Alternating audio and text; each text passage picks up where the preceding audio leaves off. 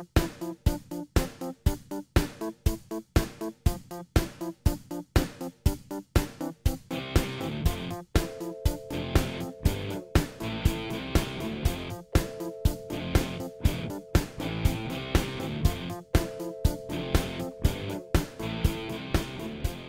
think what caught my attention is the state of girls, especially relating the story of Malala, the girl from Pakistan who had been fighting for the education of girls. And I think whilst we've achieved a lot as women, we need to now try to focus some of our energies on the future of the world, the future women, girls. And coincidentally, tomorrow is the International Day of the Girl Child.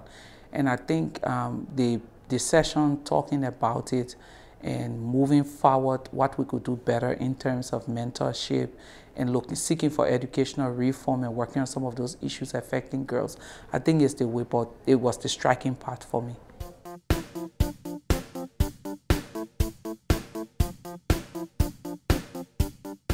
When I think of my country's growth, I'm thinking about not just economic growth, but I'm thinking about the growth of women in every sphere, socially, politically, and economically. So we can have, like today we have statistics that tells us that Africa has a GDP that has grown to 4.5%, but I would like to see 360 degrees growth in areas, or 4.5% growth where women, in terms of academic, they're doing very well.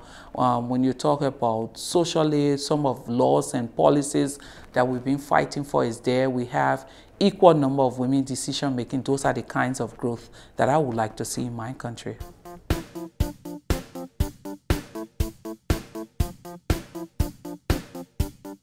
I think one of the things that the forum participants have at their feet today is the whole issue of girls' education.